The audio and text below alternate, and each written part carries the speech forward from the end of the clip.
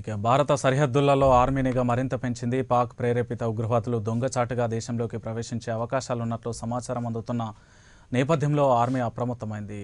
కందకాలు, సొరంగాల ద్వారా ఉగ్రవాదులు చొరబడే యత్నిస్తున్నారని అనుమానంతో భద్రతను మరింత కట్టుదిట్టం చేసింది ఆర్మీ.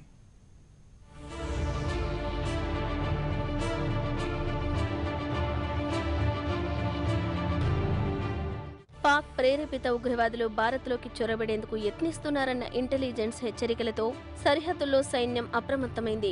ప్రధానంగా ఉగ్రవాదులు సొరంగాలు, కందకాల ద్వారా అక్రమ చొరబాట్లకు యత్నించే అవకాశం ఉంది. డ్రోన్ల సహాయంతో ఉగ్రవాదులకు ఆయుధ సరఫరా జరిగినట్లు గుర్తించిన ఆర్మీ రెడ్ అలర్ట్ ప్రకటించింది.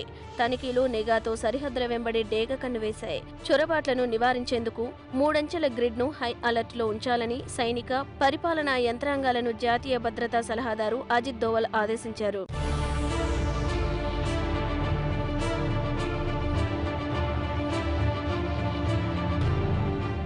కాశ్మీర్, పంజాబ్లలో పాక్తో ఉన్న 1000 కిలోమీటర్ల పొడవైన అంతర్జాతీయ సరిహద్దుల వెంబడి సొరంగాలు, కందకాల ద్వారా సాయుధ ఉగ్రవాదులు ప్రవేశించేందుకు అవకాశముందన్న అనుమానంతో జవాన్లు భారీగా తనిఖీలు చేపట్టారు. సొరంగాల జాడ కనిపెట్టేందుకు 3 అంచెల సరిహద్దు కంచె వెంబడి నిర్ణీత లోతున్న కందకాలు తవ్వుతున్నారు. గత వారం జమ్మూలోకి ఆర్ఎస్పురా సెక్టార్లో సైన్యం కళ్లుగప్పి దేశంలోకి ప్రవేశించిన పాక్ యువకుడిని సైన్యం పట్టుకుంది.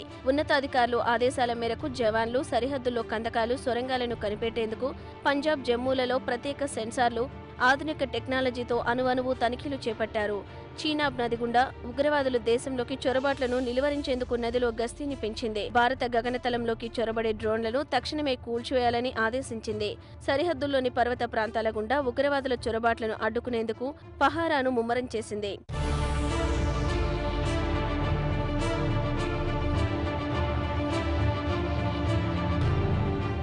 సరిహద్దు ప్రాంతాల్లో అనుమానితులను, కొత్తవారిని గమనిస్తే తమకు సమాచారం ఇవ్వాలంటూ సరిహద్దు గ్రామాల ప్రజలను ఆర్మీ కోరింది. గ్రామాల్లోకి రాకపోకలు సాగిస్తున్న వారి వివరాలు కూడా తెలుసుకుంటోంది. ఉగ్రవాదులను కనిపెట్టడానికి సాంకేతిక పరిజ్ఞానాన్ని కూడా ఆర్మీ వినియోగించుకుంటుంది. ఎలాంటి పరిస్థితినైనా ఎదుర్కోవడానికి ఆర్మీ సిద్ధంగా ఉందని ఇప్పటికే ఉన్నతాధికారులు ప్రకటించారు. ప్రధానంగా ఉగ్రవాదులు దేశంలోకి చొరబడకుండా చూసేందుకు ఆర్మీ ప్రత్యేక చర్యలు చేపట్టింది.